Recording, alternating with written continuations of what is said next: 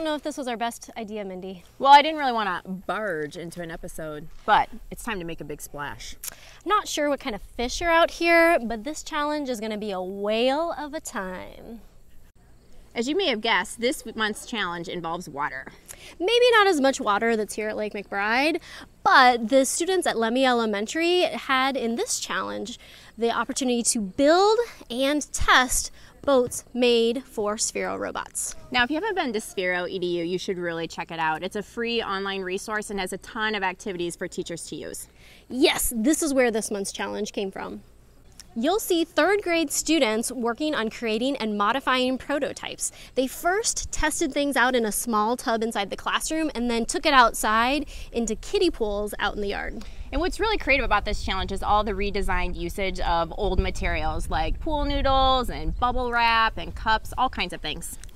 The students really utilized their creativity when going into problem solving with this challenge because did you know it's really hard to keep things together when they're wet? Yeah, you really need to think about your design process because you know what? Tape is not going to be your friend in this challenge. The other thing to consider is where you're actually going to put the Sphero at within your boat because the Sphero is going to act like a motor. And in this specific challenge, the students had an extra layer of they had to be able to hold weight. Specifically for this class, 20 pennies. So it might also be helpful to take a look at some videos or some images of boats to kind of see how they work and where you'd actually find the motor in that boat. Good tip. Thank you. There's lots of different ways that you can take on this challenge. For example, maybe you're going to try to add some more weight into your boat and do a weight test. Or for speed. Or for accuracy. Maybe you'll have like a dock setup that the boats need to drive up to. Or maybe you just need to try and get that boat to float, and that could be your no-tech option. Float your boat. I like it. I like it. Now, as always, we love to see what you create from our challenge and how you get inspired by these students' creations. So please send in either pictures or video of your boats in action. And as always, have fun making. Building a boat. A boat. What are you making a boat for? How to hold 20 pennies. 20 pennies at least. And what are you exploring to make your boat out? See if bubble wrap will hold bubble wrap. And we're trying to see if we can put weight on this a bit. And what else are you working with? So it looks like you've got some bubble wrap, maybe some tape. Here, what else are you working with? No, we're using this to hold the pennies. Well, we're trying to build a boat that can hold 20 pennies and drive around using this, a Sphero. Have you ever worked with a Sphero before? No. I have. Well, those two have, but I pretty sure I have. we haven't. Well, I have to take practice for it. And so you got a box of stuff. What was in your box? We had a cut cereal box, 7 rubber bands, an empty milk jug, 4 of these cups, a ruler, and some straws. Balloons, cups, and pieces of noodles, which are very helpful. This and rubber bands, basically. What I'm trying to do is I'm trying to connect another rubber band and cut it. So that connects with that, and then this we set it on the rubber band, and it would, like if I move this, the rubber band would go with it. So maybe it would move the boat when it moves. What do you like so far about this challenge? It's hard. It's really hard. It's super duper tricky. Yeah.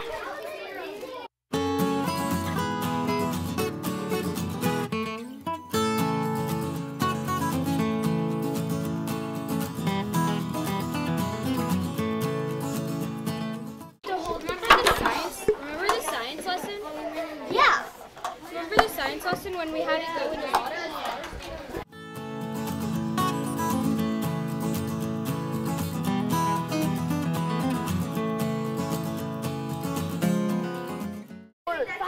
Wait, no, we can't roll. Can't roll. What is your guys' idea? He's gill trapped. So we can maybe put the Sphero in here and have it like this, and then tape it on. Yes. And then we can put this up here. But then how would it roll? Here, the balloon will hold the. Look at that. here, and the Sphero could go inside of it, and then it could still roll. And so the boat, we haven't really figured out how it's going to tip. So we're going to put the 20 pennies on this side, so then that'll sort of even it out. Then we're going to put the Sphero in here, then it can go this way. We're also making accelerators in case our boat runs out. We're making balloons so that we can make the extra motor. We glued the 2 rules. Oh, and we came up with an idea. We're going to cut out the bottom and then stick the Sphero in.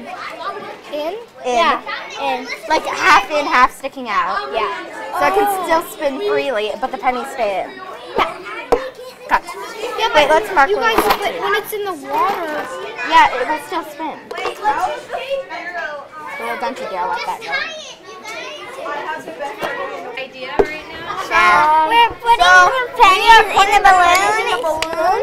And then we're trying to like make some tiny thingamajig so we can put this Thingamajig. So I have an idea though. So then how is your boat going to carry the pennies? The pennies are in here. Oh, the pennies are in the balloon. And then we're gonna tape the bottom of the boat. The tape is not going because the ruler is wet. So it's hard to get tape to stick to something wet, isn't it? Here, why don't? Oh!